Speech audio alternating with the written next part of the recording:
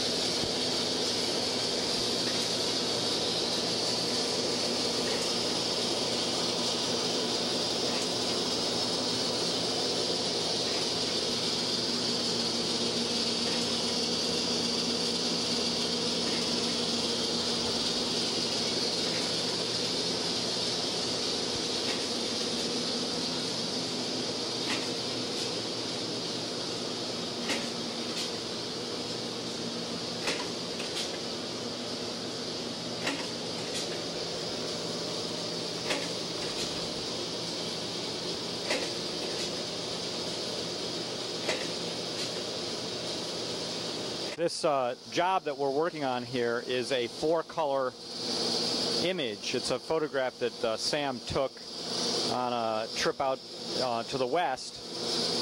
Sam is a mountain climber, and he usually takes a camera with him and gets some pretty spectacular pictures of the mountains. And he is doing a 4-color reproduction of this image, and now he's going to be setting the press up to try to register this black to the other 4 colors, because to the other 3 colors. He's already printed 3 colors and will be adding the black.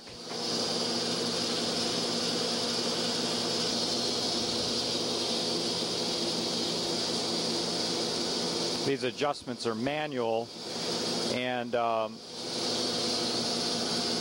after many years of experience with this press, Sam has learned exactly how many times to turn that to move the screen minutely to get the images in register. So now what we're printing is the black over the cyan.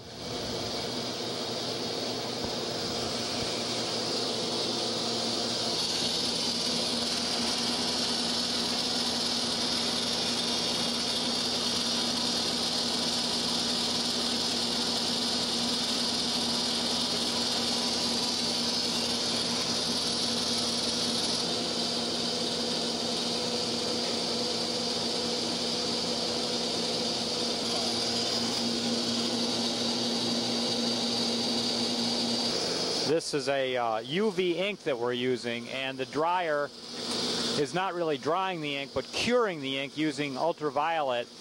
That ink is a polymer that a material that polymerizes very rapidly when exposed to this very strong UV source. And you can see the warning on here. You really would not want to look at the light from one of these bulbs because it's very, very powerful. The prints emerge from the dryer over here, and they get stacked at the end of the press. And so this is quite a long press here. About half of the half of the length is the dryer, or the curing unit. The air in this lab is very humid today. There's no air conditioning here, and because of that, the paper has absorbed quite a bit of moisture, and when it goes through the UV curing and the dryer over here, the dimensions of the page change. So what we're now doing is running the paper through the press and not printing on it, so that we sort of pre-shrink it. And we will then take that paper and run it again through the press, and we will be able to maintain the same dimensions through each of the passes through the press.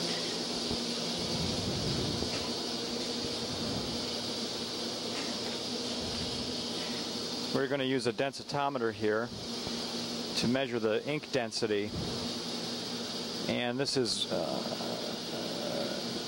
a quality control check so that we know the ink, the darkness of the ink, the density of the ink is the same from one corner to the other corner of the press sheet.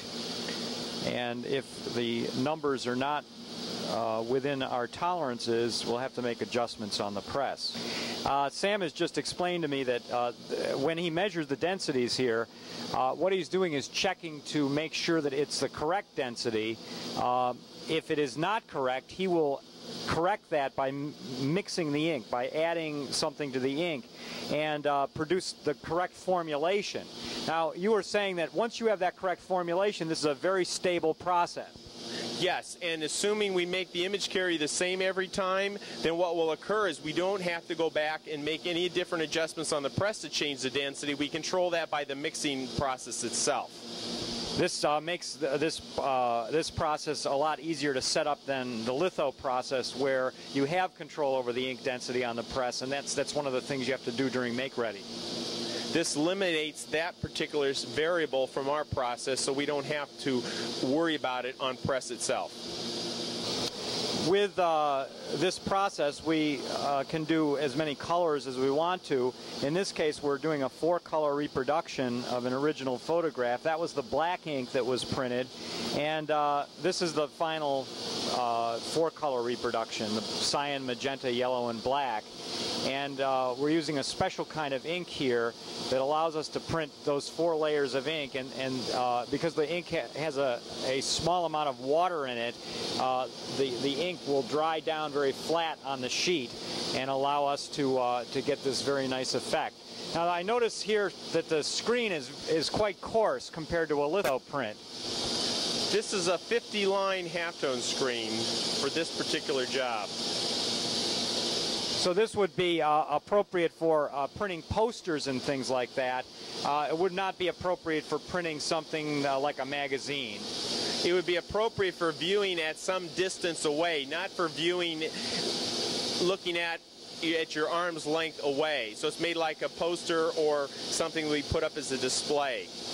Okay, so that's one of the things we'll be talking about, is the appropriateness of these various processes for given applications. And one of the things we can see here with screen is if we're doing photographic reproductions, we can do that for effective viewing from a distance, but not up close. And we'll be able to compare this to the other processes later on.